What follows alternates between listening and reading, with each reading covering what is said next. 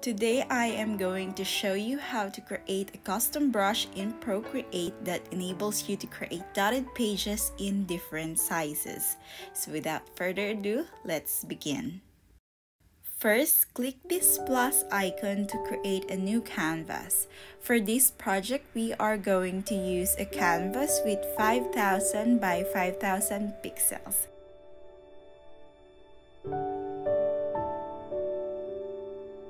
Now let's change the background by clicking this layer icon and clicking the layer with the name background color.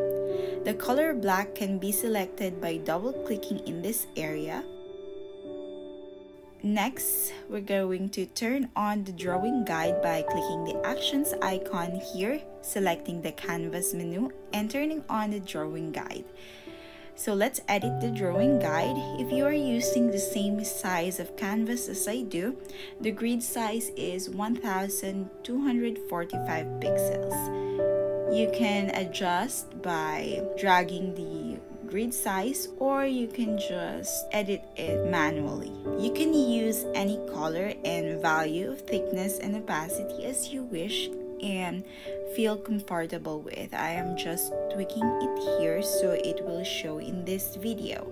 When you are ready, just click done.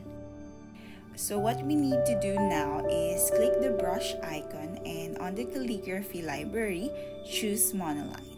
You should also check if your active color is white.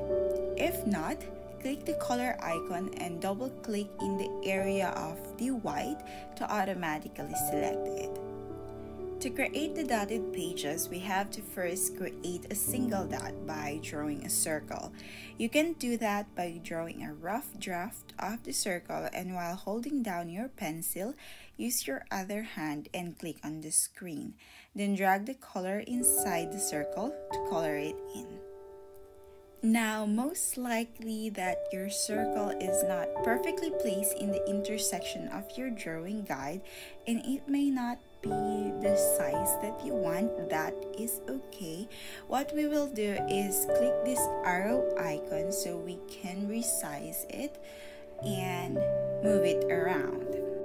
If you are satisfied with the size and position of your circle, while the arrow icon is still on, swipe down with your 3 fingers, then click copy and paste. Then drag the duplicate to the nearest intersection of your drawing guide. Then click on our layer icon, and as you can see, we have one new layer now. So what we are going to do is slide the other unhighlighted layer to the right to choose both layers, then pinch them in to join them both. Click the arrow icon again, then swipe your 3 fingers down, then copy and paste. Move the duplicate to the nearest intersections of the drawing guide. Join the layers by pinching them in to join them both.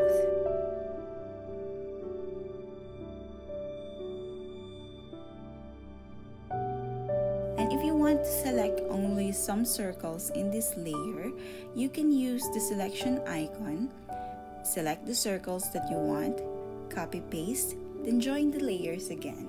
So you can repeat this process again until all the intersections in the drawing guide have a white circle in it. And this is almost done. Now let's just turn off the drawing guide and export our work into a PNG file.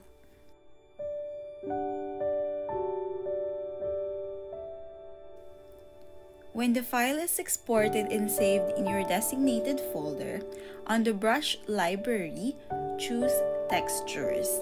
And in there, you can see the grid type brush. The dotted brush that we want is similar to this one, except that it's dotted. So we are going to duplicate it by sliding it to the left and clicking duplicate.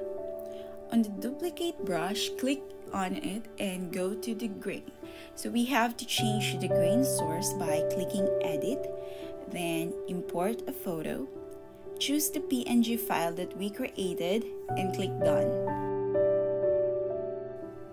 You can change the name of the brush here, and you can also add your name as the creator of this brush. So lastly, let's test it out on a new canvas. So the trick here, or the secret here to have a continuous grid, is to not lift your pen up until you are done laying down your page.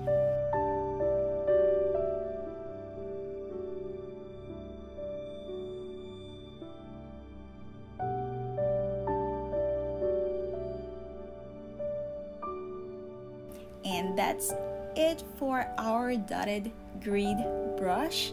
And if you find this helpful, please subscribe and follow me on my socials. Till next time, bye.